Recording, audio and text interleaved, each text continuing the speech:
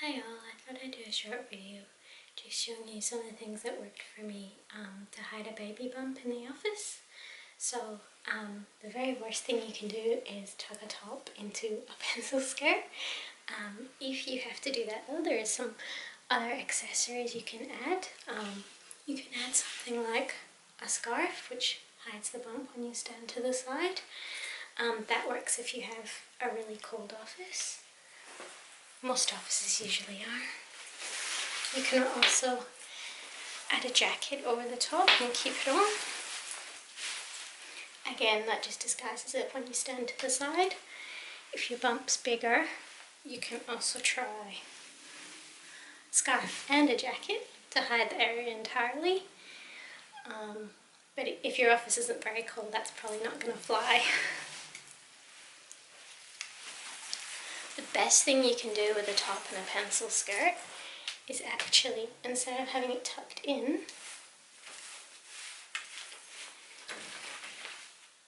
have it tucked out. It looks a lot more casual this way though, so if you're in a very corporate office you probably won't get away with it, but a printed top just kind of sort of disguises the belly quite well when you leave it untucked. Button-down shirts are a good option. They look a little bit more formal when you leave them untucked, and they can still cover the bump quite well. You might have to size up in your usual shirt. As the bump grows it might start getting a bit tight, so you might need another size up, but that works really well. Another option, if you can't get away with leaving a top untucked, is to actually only partially tuck it in. From the side, if it's a really drapey top, it'll actually hide the baby belly quite well. Just that extra little drape. And again, with a jacket over the top, it looks almost like it's entirely tucked in, but you're just disguising the protruding belly with people thinking it's the protruding top instead. One thing that works really well for Casual Friday, if you have one, is an empire waist top with skinny jeans.